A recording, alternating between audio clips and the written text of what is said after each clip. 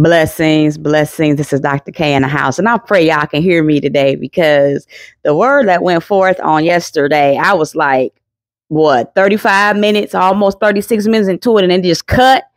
I know that was Satan. That's why I said, get thee behind me and up under my feet. But I just come here today and I'm coming per our Father, per Yahweh, per God, per our Abba, our Father. And so these are just questions that he is posing not just to you guys as I release it, but to me, because we're all one body. And so, as I was getting up this morning, the Lord will never allow me to just get up and hit my feet to the ground and don't pray. So I went into, a deep prayer.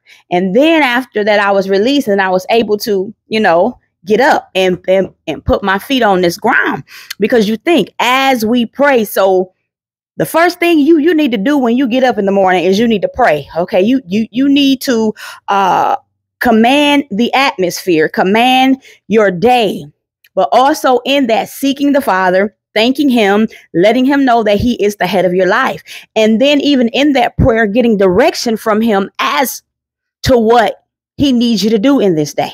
That's very important things for us to do. And also, like as an apostle, having that governmental and that apostolic authority, I have to speak over the territory that he has me in. So there are so many key components as men and women of God that we must do.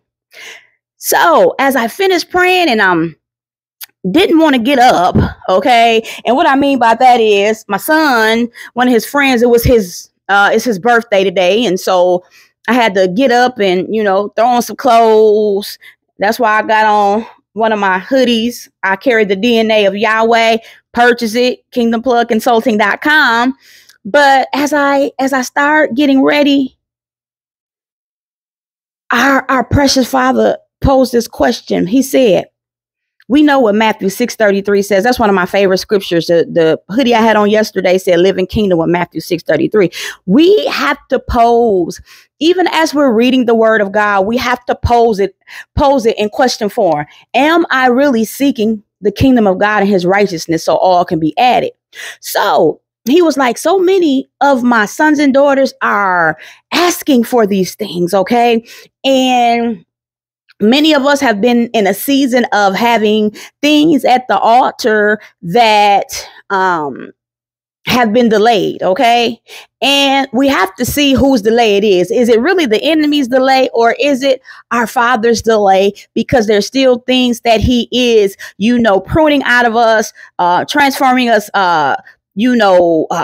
processing us, as well as our kingdom husband, or for my brothers, your kingdom wife. And so a lot of times, because we have gotten certain prophecy, okay, and I'm going to pose it like this: in time, out of time. Okay. So in season, out of season, some of us hold tight to it to the point of we're looking forward right then and there. But many of us should know in this season that though many of us may have gotten a word 10 years ago, some of that stuff is it's manifesting now. 5 years ago, 5 years ago, a prophecy, or we pray for something, and it's manifesting now. So that's why it's important to, and I'm going to keep saying, have a relationship with the Father. So then, therefore, as you discern and the Father, let you know that it's your season, okay, for something. And then he comes and have somebody confirm it to still make sure that it is right then and there. Because see, our Father operates out of our time. His time is not our time. So though, hallelujah, we may have gotten that, but see, you may have gotten that you was going to be married 5 or 10 years ago, but now it's going to manifest. Okay. And so, and this is for anything. It's in this season, it's more than marriage. People have been praying for, having children, finances to increase, new job, whatever the case. But this is what the Father posed to me today. He said, are we ready for what we're asking for? Because see, All of what we've been through throughout our years has been what? Preparation, right? Okay. So have you been prepared? Okay. So prepared. And have you been processed? So prepared is, you know, seeking the kingdom and his righteousness. Okay. So being prepared, okay, is seeking the Father in the matters. And then even within, but seek his kingdom and his righteousness, and all shall be added. So as you are going through that preparation process, you're also being tested and tried in the fire. You're being processed. You know, things that were not of God in you, any malice, any unforgiveness, any anger, any past hurt, trauma, pain, all those things, you know what I'm saying, are being stripped along the process in Matthew 6:33. Okay. And so the Father said, this is what we need to do as men and women of God.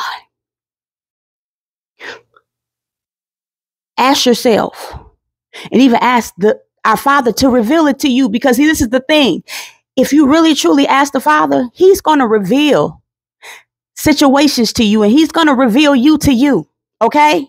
So this is what he told me today. He said, many of my sons and daughters are asking for things, whether it's marriage or increasing this or that and that. But are they really ready for it? Okay. So he said, these are the questions we need to ask ourselves.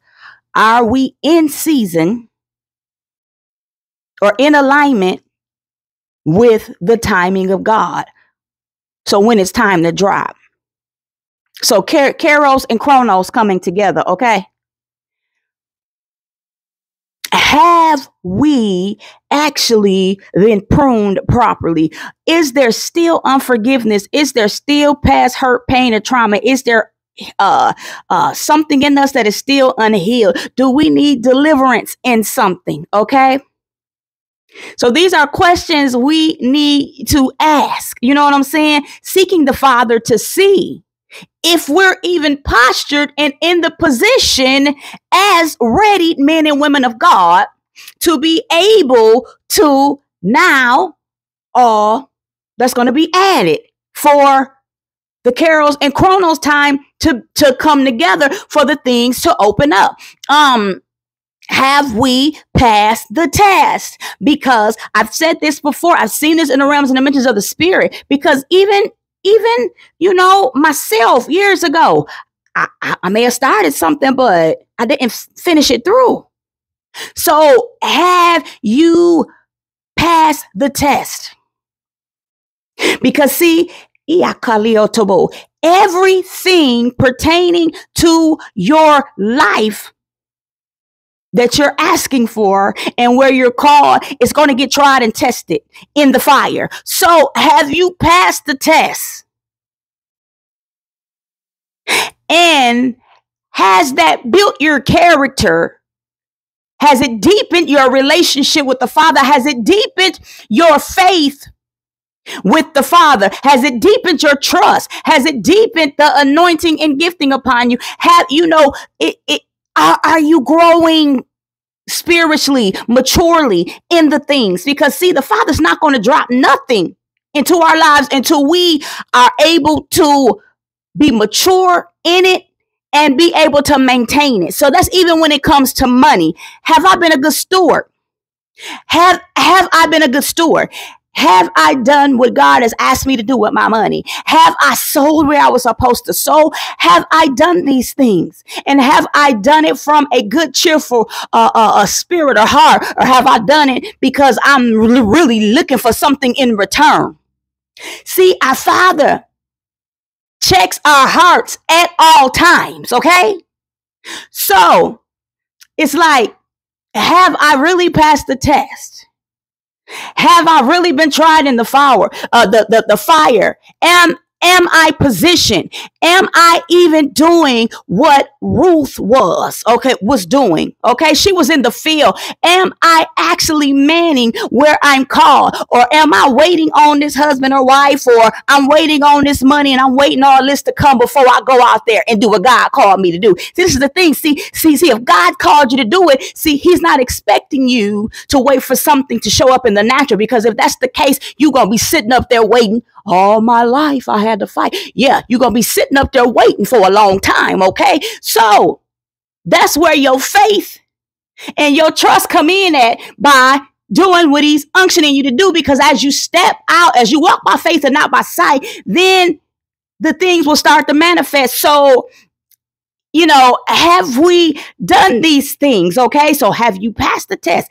Have you been tried and tested? And then the pruning of situations and people and things like that. We have to be very discerning as to when it comes to whom we're around and what we're involved in and places we go, because hallelujah, those very things can even hold up the release. So we have to ask these things, because again, we always want to blame it on Satan. Oh, it's delayed because of Satan. Yes, there are delays due to, the powers and principalities and wickedness thereof in the second heavenly realm coming up against you. But you got to be able to discern in this season. And if you do not know how to discern, that means right there, you're not ready to step into the things that you've been wanting. You're not ready to step into increasing your ministry. Because as your ministry increase, more warfare, more responsibility increase. So if you can't even handle the things pertaining to you, your life, you can't handle increase in the ministry. You can't handle increase in the spiritual realms and dimensions if you won't even simply let the Father process you out in the fire. You definitely won't be able to handle a woman, a husband, or a wife, because with that comes warfare. Marriages are not easy, okay? Kingdom marriages are not easy, okay? So that's why that's why we're tried and tested in these areas for a deeper refinement in them, because anything of God, first of all, is not easy. But once God releases these things, can I tell you that it gets even harder, because then everything will try to come up against you. So that's why you got to be able to man the steps. But first, seek my kingdom and my righteousness, and all shall be added. So that first stage of even coming in and surrendering, okay, surrendering and being submissive, okay, turning away from wicked things, getting your healing and deliverance, getting your mind set free, because who the Son sets free is free. These are basic steps. And then after that, being processed out, being refined in the fire, the testing, trials and tribulations, the testing of your faith, the testing of what God has upon your life and the things that he has for you that you've been praying for. Again, those things are going to be tested. They're going to be tested a lot. And so the Father said, I need for my sons and daughters to really come to me in this season.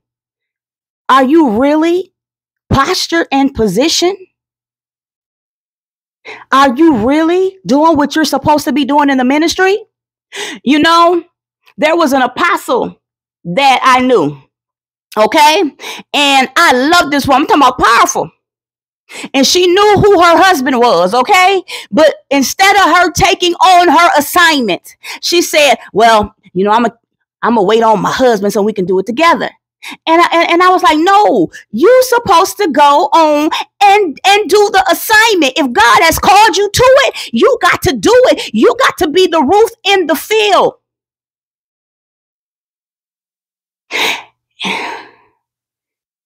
And when we do not do what the Father is unctioning us to do, because we're trying to wait on this money to come through, and we're trying to wait on this, and we're trying to do that, again, you're stagnating your own life. It's not Satan. You're stagnating your own life. Okay? So ask yourself these questions. Really evaluate you, not other people, because sometimes, and I'm just going to be honest, we have a tendency, and I say that because we are one body, to blame everything else but our own selves. Are you in position to receive what you have been asking God for? That's the question that I'm posing to you today as the Father posed it to me, because these things ain't easy. I'm telling y'all right now. I was telling somebody the other day. That's why I don't even like to tell people half of what I do, because they be like, I'm like, I have my own ministry, I have my own businesses. I work 40 hours a week. I have children. I'm writing behind the scenes. I have started a journaling class that requires me to be positioned every Wednesday, and I'm barely getting home in enough time from work because of the traffic. But I'm doing it. Besides, I have to maintain my own relationship in the Father, the Son, the Holy Spirit. I can't get off track. I got to maintain my own relationship in God, or nothing's going to flow. Along with everything else, trying to take care of me spiritually and me in the natural. That's why I told y'all, hallelujah, I put myself on my own weight loss and lost over 20 pounds, because the type of job that I do 40 hours a week is sedentary. So the jobs that I used to do prior to, I used to be, all around the hospitals and in the primary care clinics, going. So my weight stayed down. Okay. And then on top of that, I'm involved in things here. Matter of fact, I have to speak at the Zetas. They're having like a gala. That's what I can't remember the name of it, but I'm speaking there amongst all the sororities next Saturday. Okay, so doing speaking engagements, doing ministry stuff still, doing all of these things, and I got a health and wellness expo coming up November 9th, and then the next week, hallelujah, all of us women are getting on to pray. I'm doing a lot of things, okay, but even in that, it does not stop me from making sure that I am positioned right in God, okay? Because I'm going to tell y'all, I don't know about you, okay? But I know about me over here, okay? And I know where I have been fought at. Because the enemy was in, I know where I have been fought at, because I was simply the lame. And that's why the Father had to move people and situations out of my way, so I could just focus on the assignment at hand. I put that on there the other day because he told me that years ago. Focus on the assignment at hand. And so, are you positioned? Are you really ready to receive what the Father has for you? And don't just be like, yeah, I'm ready. I know I'm ready. See, if you're quick to say that in that aspect, you ain't really sat back and meditated. You ain't really did an ass seeking knock to God, because if he's having me bring this, somebody needs to hear this. Hey, and I'm rhyming again, but I am like so serious. I'm like, not all people in ministry, but ministry to me has gotten so off keel to where you see so many people on prophesying money, cars, and clothes. And don't get me wrong, if I see somebody's going to get a release and the Lord has me to release it, then I'm going to release it.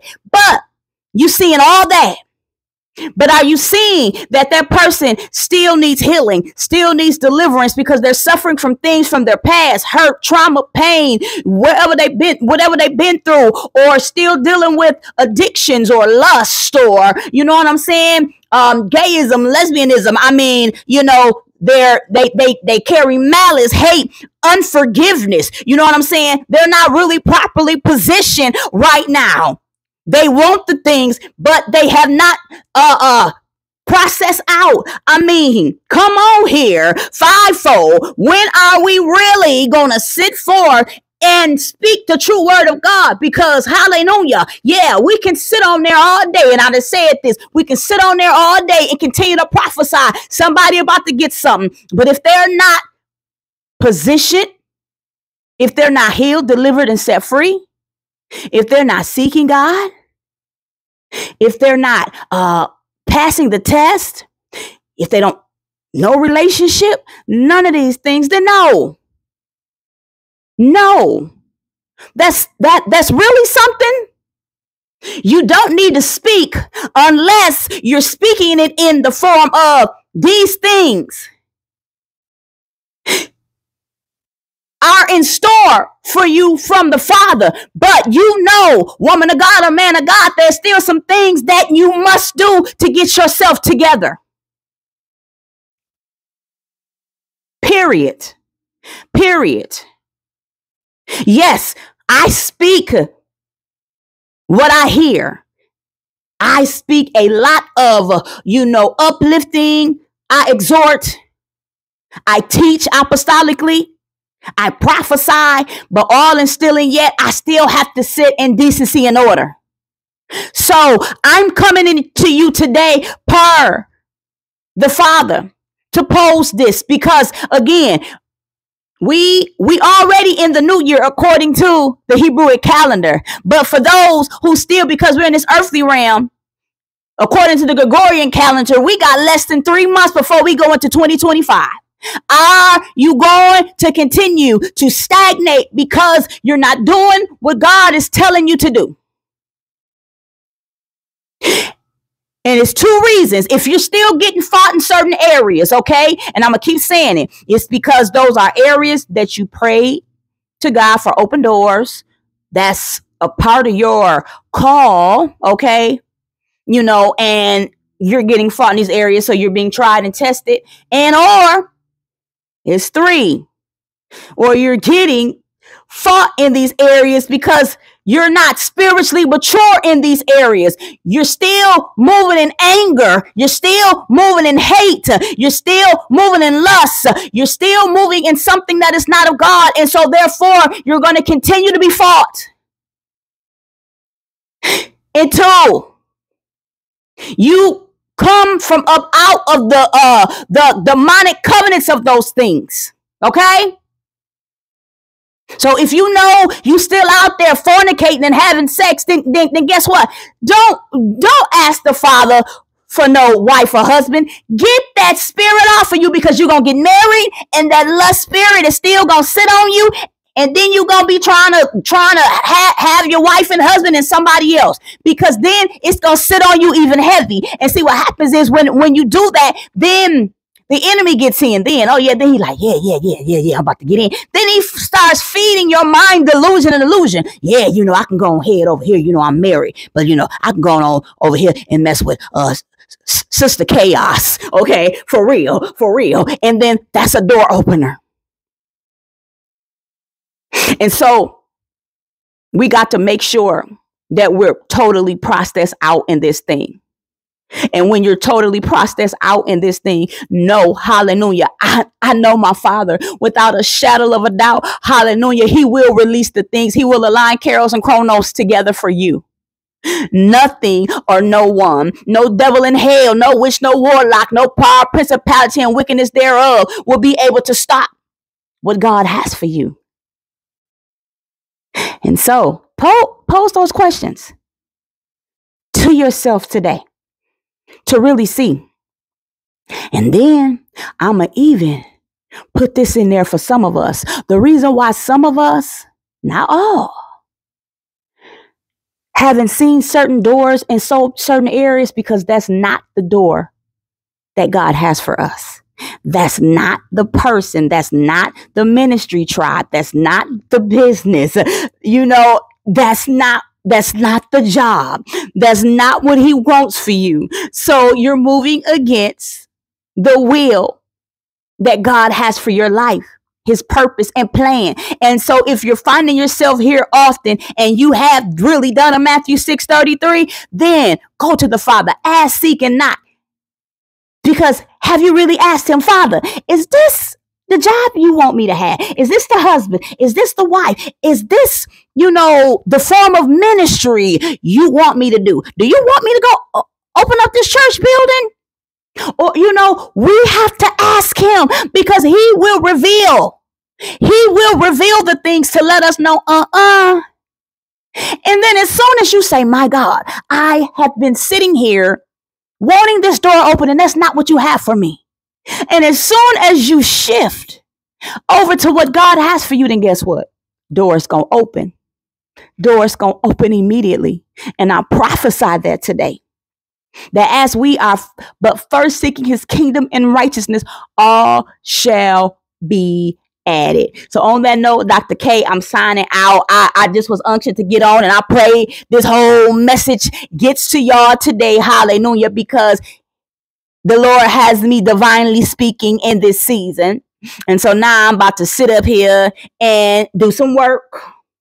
And get some things situated. But I love y'all in the love of the Lord. This is Dr. K. I'm signing out. Y'all, y'all, I see I got my head on, my queen hat, Sometimes we just have to represent, because as God loves us, we need to love ourselves the same way. Okay? Represent who you are in God, because we are kingdom citizens. We are representatives. We are ambassadors. Okay? So you got to love yourself. I'm telling you, when you truly love God and when you love yourself, it's going to radiate out. It's going to radiate out. And I'm talking to some women today. You got low self-esteem. If you still sitting in low self-esteem because of what a man done done to you, or maybe your family member, maybe your own parents or brothers and sisters or ministry people, I asked that the Father heal you today and deliver you out of that, because you're fearfully and wonderfully made. The Father blew his ruach in you. He stirred the pot pertaining to you, and you're beautiful in his eyes, and you're beautiful. You got to know that you're beautiful as well. You got to see yourself spiritually, and that you got to see yourself. And as you do that, that's going to radiate out. Even though I'm up here and I sure need my hair locked, hallelujah, but my beautician just had a baby last month. Bless her, beautiful baby. But I'm good up here because I know whose I am and whose I belong to. Hallelujah. And I know I'm fearfully, wonderfully made.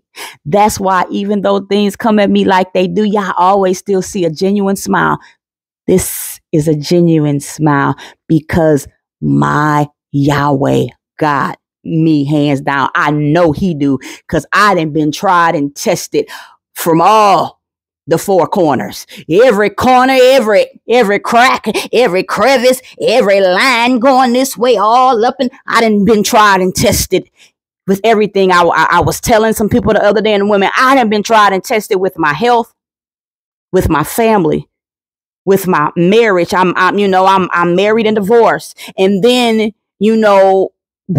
wanting and desiring marriage now. You know what I'm saying? I've been trying to test with my finances. I've been trying to test it with my children. I've been trying to test it with people in the ministry, jobs, you name it. I done been tried and tested. But still, I'm here today to talk about it and testify. And testify, because I know that my Father loves me, and I know because of everything that I've had to endure, even from abuse, even from my own doing in the streets, gangified, you know what I'm saying? Linking up with the wrong man that's gangified, and they out here for real. And here I am, a nurse. Everything could have been taken away from me in my 20s. Me, you know what I'm saying? Taking on the generational curse, like both of my grandfathers drunk heavy. And tell y'all, when I was a young girl, I could not stand like where all my cousins and everybody else young, they drinking. Oh my God. But when I got married and I was in nursing school and everything started to hit me, and my father died at 55, you talking about somebody that could drink a man up under the table? I'm talking about fifths. I'm testifying fifths of Hennessy, fifths of Patron.